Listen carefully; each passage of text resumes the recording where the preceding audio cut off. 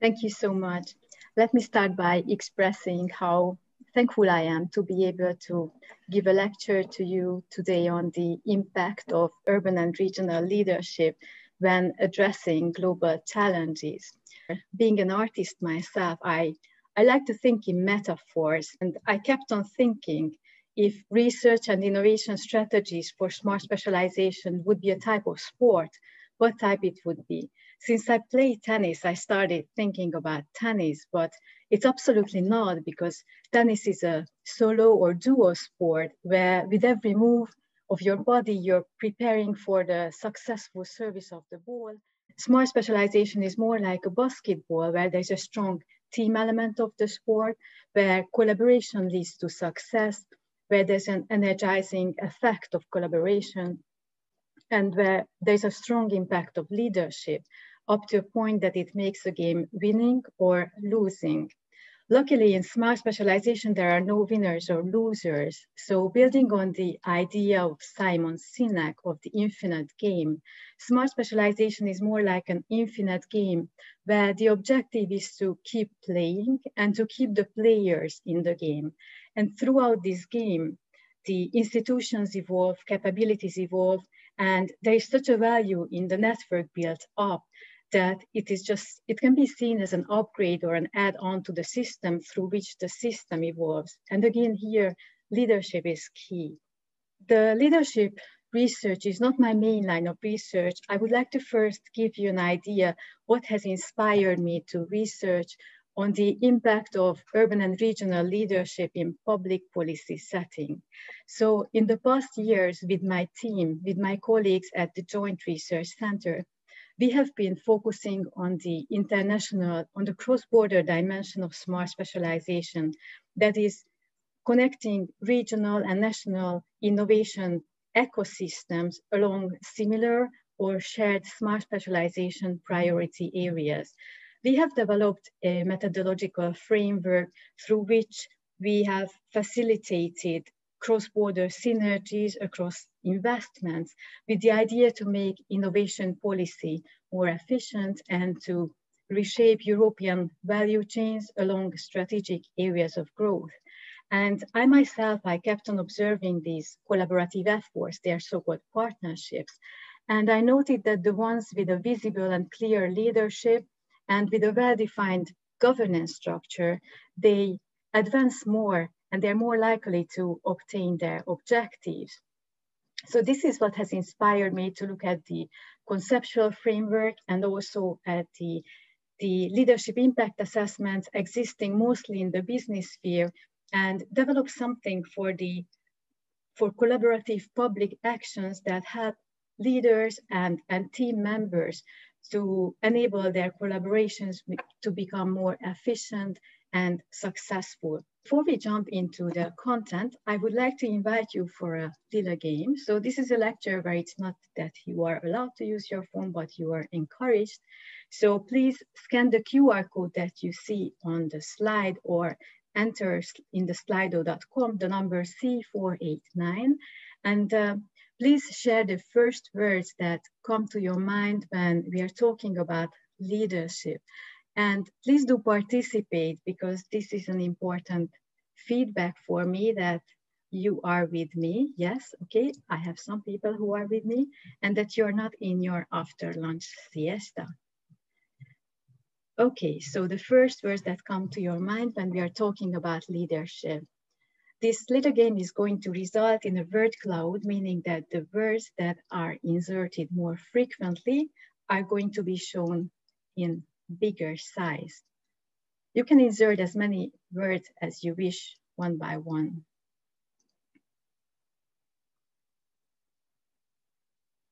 Empathy, strong, human agency, decision, guidance. Very nice. Thank you for participating. So my idea was with this little game is just to show that when we try to measure the impact of leadership is such a complex area that there are just like so many dimensions we have to take into consideration to be able to really measure the impact. Okay, how I started preparing for my lecture. I have done a quick search among my most recent Kindle notes for the word leadership, because there's just an abundance of books that deal with leadership, including scientific fields that focus on leadership, from network analysis through team science, urban planning to behavioral economics, besides the obvious business books. Why? Because leadership is just such a game changer. And also, I'm sure that your inboxes and your social media walls are full of quotes from people whose ambitions are aligned with your values or whose ambitions are less aligned with your values. But this is because leadership is present not just in professional settings, but in every social setting of ours. As they say, we don't quit workplaces, but we quit our bosses. Or mainly, the main difference between feeling miserable at a workplace or feeling fulfilled and happy is mostly connected to your boss.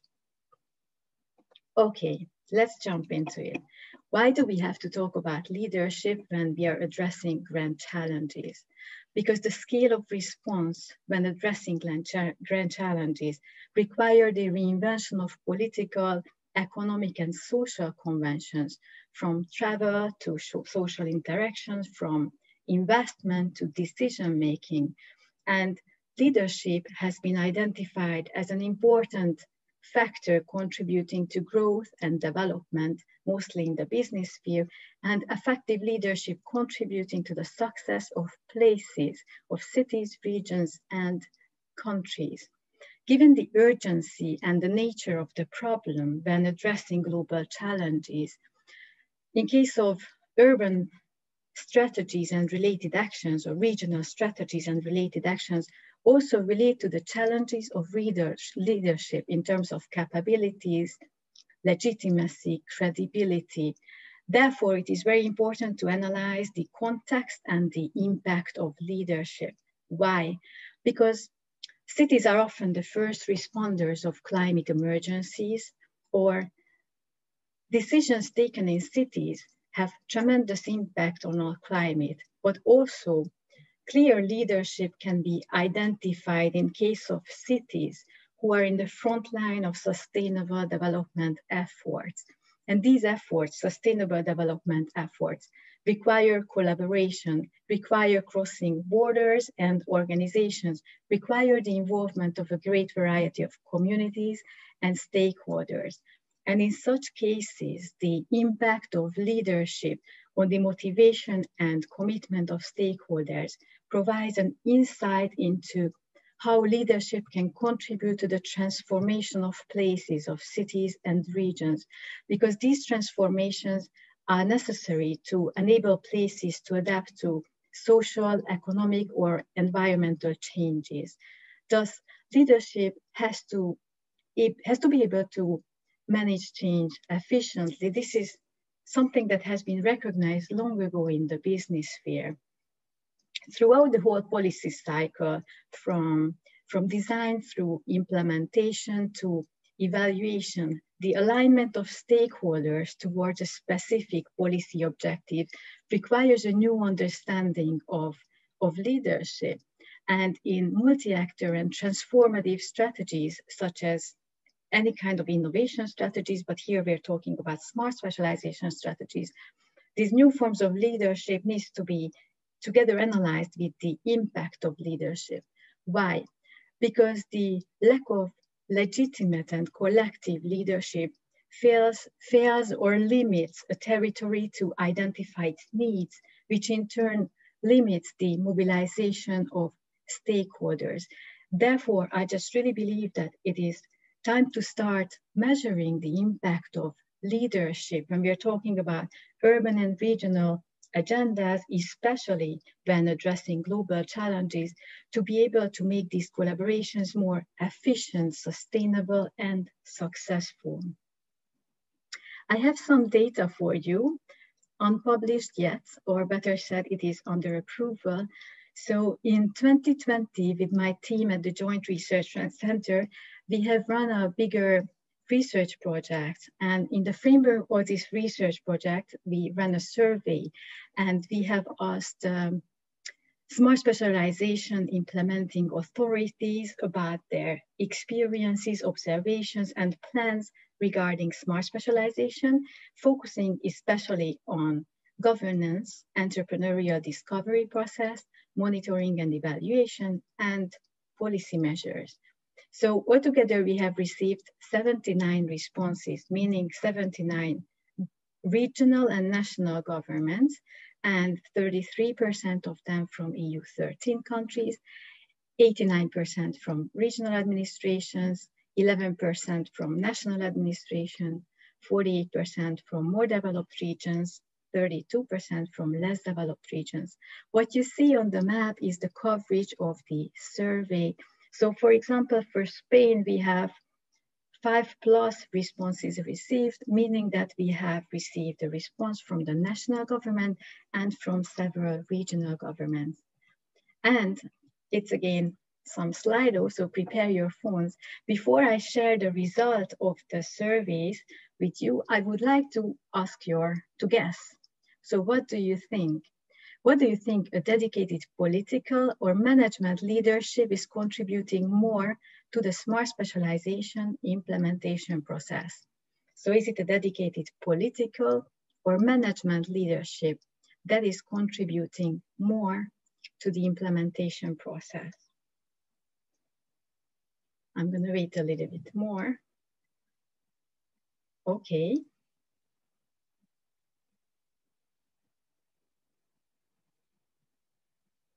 All right, and the next question is very similar, but the opposite. So what do you think? A political or management leadership is withholding, hindering more the smart specialization implementation process? So is it the political or the management leadership that is hindering more the smart specialization implementation process?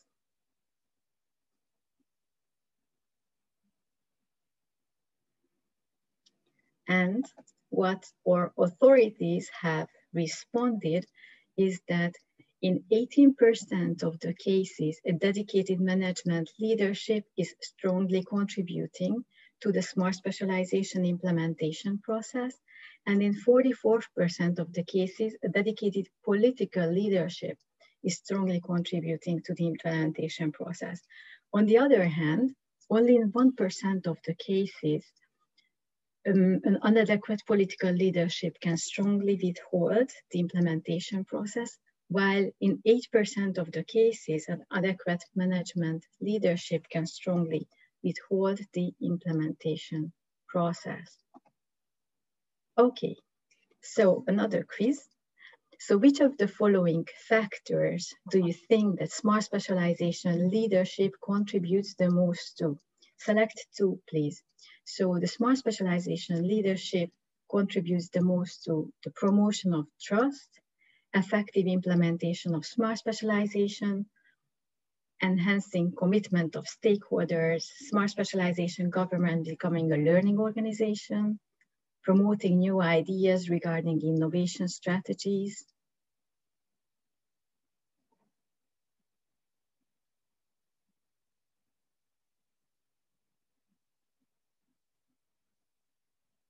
I'm very happy to see that you are with me.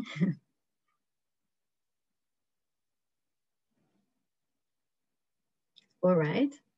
And so what the smart specialization implementing authorities have responded that in more than half of the cases, the smart specialization implementing authorities leadership is strongly contributing to the effective implementation of smart specialization and in promoting trust among stakeholders. And in over 1/3 of the cases, leadership has a strong role in enhancing commitment of stakeholders toward policy objectives, promoting new ideas and narratives on innovation strategies, and smart specialization governments becoming a learning organization. You see intermediary organizations like clusters or technology platforms that are the ones that contribute the most with leadership to the whole smart specialization implementing process. It's 68%, while higher educational institutions in 37% of the cases, big and transnational companies 35%, research and technology organizations 28%, and civil society only 9%, and vocational and training centers only 4%. Okay, so let's jump into the leadership impact assessment framework. And how we started is that, so the stages of motivation or loss of motivation can be translated into stages of attitudes within an organization. We have identified 5 attitudes: idealism, realism, stagnation, frustration, and apathy. I think we can all relate to that in some past experiences of ours in a fortunate situation. And so all these attitude states are requiring diverse responses from the leadership.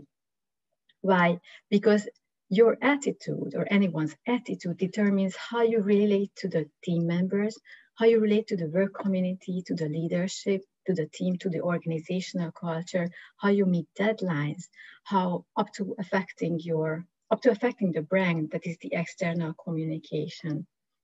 So we have defined 4 big areas, and under each of these 4 big areas, 40 dimensions that are being assessed. So if you remember that game quiz about the word cloud, like how many dimensions you have to take into consideration to be effectively able to measure the impact of leadership. So we came up with 4 areas and 40 dimensions along which attitudes of leading and participating individuals are compared. So these areas are the attitudes towards the team, towards the partnership, that is your project, your collaborative project, towards your leadership, and towards your own responsibilities. And this is with the idea to be able to pinpoint and identify areas that needs to be strengthened or improved. Just to highlight a few dimensions that are being assessed when it comes to attitude towards the team, it's about acceptance, trust, shared values, cynicism, individual opportunities or conflict management, attitude towards the partnership, vision, organizational culture, structure, ethical behavior, reliability, error management, change management. When measuring perceptions, attitudes towards the leadership, it's about planning, involvement, delegation, control, feedback, recognition, leadership communication or decision, and towards your own responsibilities, work intensity, overload, goal, value conflicts, flexibility, responsibility, or the feeling of usefulness. So these attitude states, the ones before, these 5 attitude states, are placed on a forced ranking scale based on which each attitude receives a value. Then it is being weighted, and then after each assessment, it results in 40 index values. So for each dimensions of the assessment, there's an index value. This is how a sample result looks. So as you see on the upper left part of the figure, for the blue, those are the attitudes towards the team. The yellow one is towards the hierarchy. The pink, red one is towards the project, and it is the same color code actually, and the gray is towards own responsibilities. So the red line is a sample result, and there is a dashed red line at 0 that shows critical level. So values that fall below, index values that fall below 0 are critical and needs improvement. In this case, it is the team spirit. Then on the figure, you see a dashed blue line. That is the acceptable level. The values that fall below the acceptable level needs to be paid attention to. So in this case, it is vision, commitment, or work usefulness. But in more specifically, so if an index value has a value of above 2 that shows an outstanding attitude, with realistic and idealistic responses dominating. So rational work, team play, commitment to achievement is present in the project. If it's between 1 and 2, the area works properly with idealistic and realistic attitude status. There is some individualism present, less team play.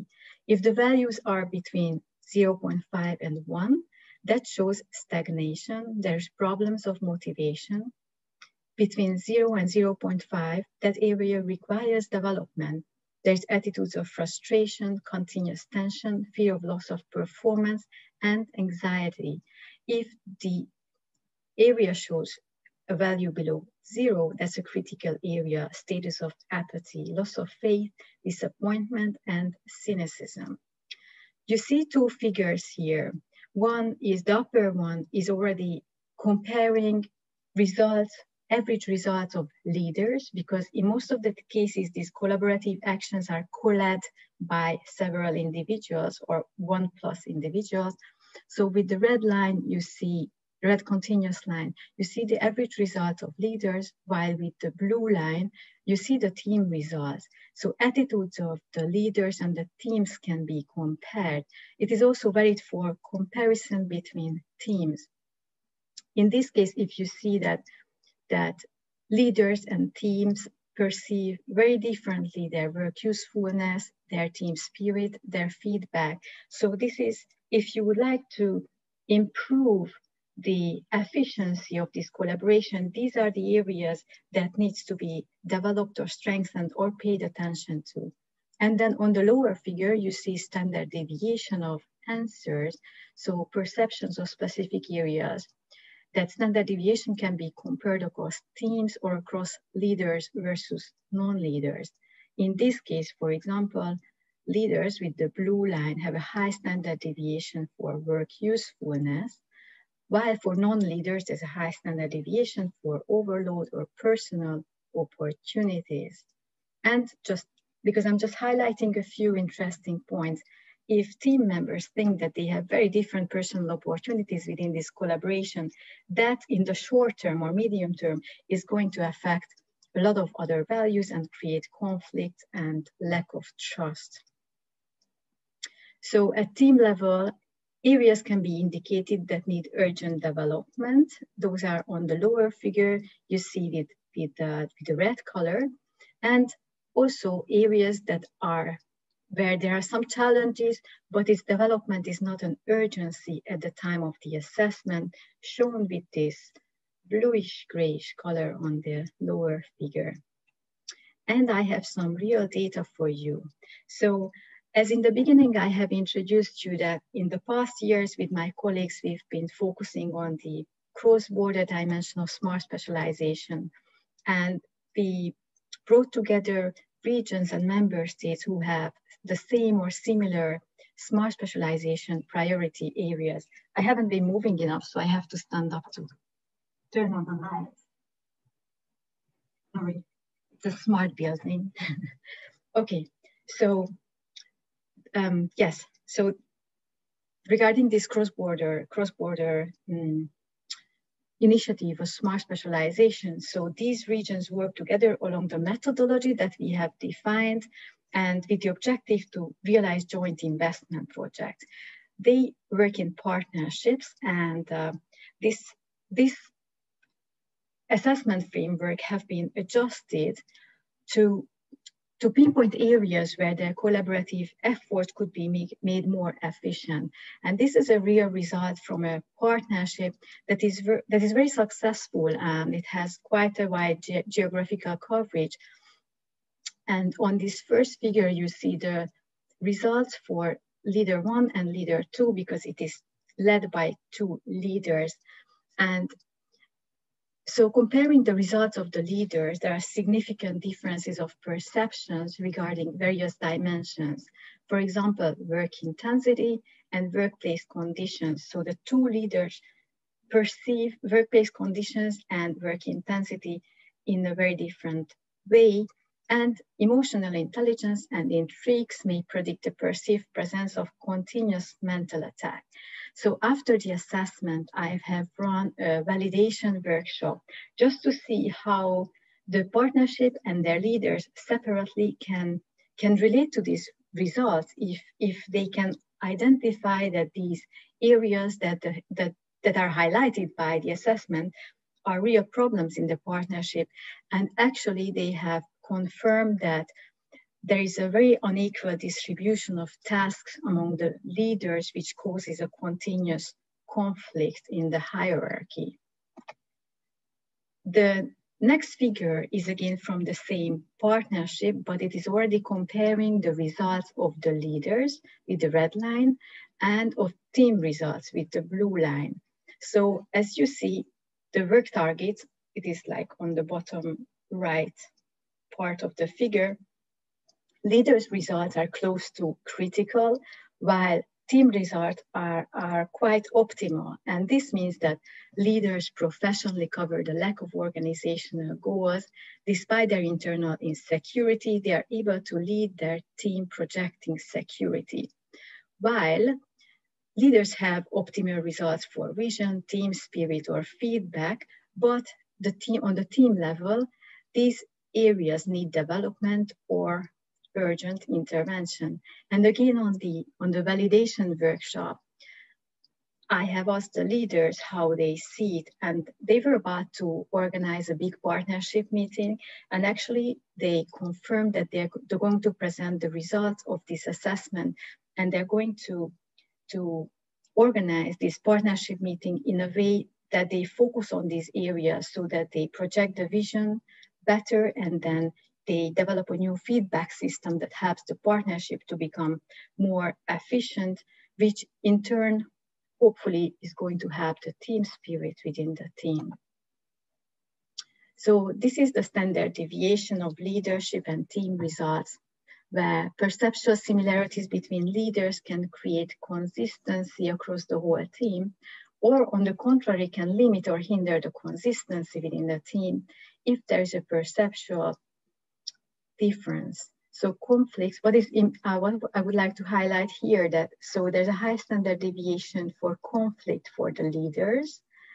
So conflicts perceived by leaders appear as a lack of team spirit among the lone leaders. So what is very fascinating for me is to see the interconnectedness of these areas, that on the leadership level, there is one dimension that is problematic, but then it is present at the team level along with a different dimension. Okay, this is a result from another partnership. This is a newer partnership, but again, very exciting one. I'm just not saying the name because this is confidential data. And so insights can be gained from analyzing the differences between perceptions of leaders and team, what we have discussed before. So the perception for the value of usefulness of work or the vision mean that leaders do not project the vision of the partnership towards the team, because as you see for the leaders, work usefulness and vision is optimal, while it is suboptimal at the team level. And if non-leaders perceive that their leaders do not value their own work, then the leaders project lack of credibility, which in turn hurt authority. Okay, so the applicability of this leadership assessment framework, this is an interesting question, like where do you apply this? During our email exchanges with some of the students of the winter school, I know that some of you are involved in Horizon funds, Horizon projects or Interact projects. I hope they all went, the submissions and the presentations went very successfully. But so when we are addressing global challenges, I mean, these are projects that don't stop at organizational level or don't stop at borders. So coming back to Interact and Horizon projects, these involve stakeholders from various countries and involve a lot of money, time, effort, and knowledge. They all have a governance structure with clear leadership. And I just believe that, you know, highlighting those areas in which this leadership could be made more efficient or sustainable could just could just contribute to making these collaborative efforts more efficient. I just would like to give you just a few lines about what I'm working on right now. I'm writing a publication on the urban leadership impact on legitimacy, including the gender perspective. Then I'm working on a very exciting project of measuring the impact of innovation districts within selected cities like Barcelona, Paris, Stockholm, Eindhoven, Amsterdam.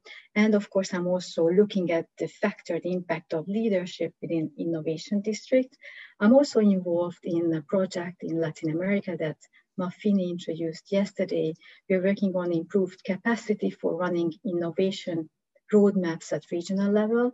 And what is a novelty is that this assessment framework that I have just introduced to you, it has been adjusted to depict remote working conditions, so to depict our reality.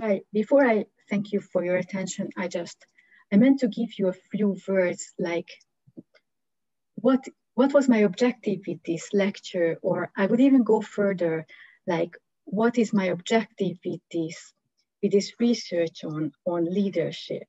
But before I say that, I have to warn you that I'm a militant optimist and I'm an eternal dreamer.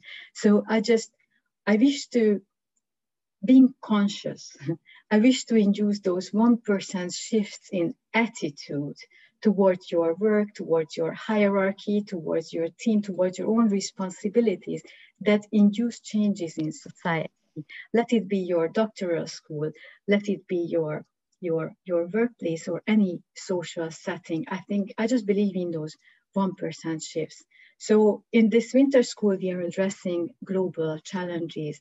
And I hope I persuaded you a little bit that leadership is one aspect through which addressing global challenges effectively can be included. And because without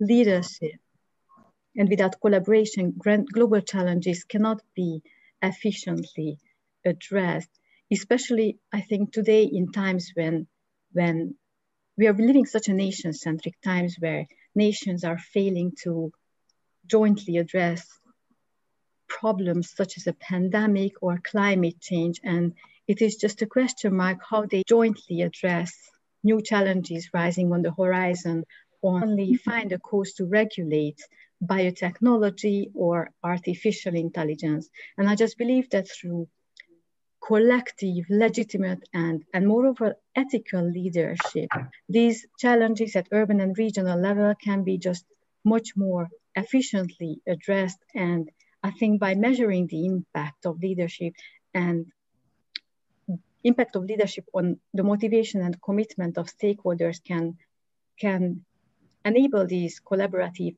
efforts to become more sustainable and successful. Okay, I really hope that we will be in touch, stay in touch, and I'm open for questions right now. Thank you so much.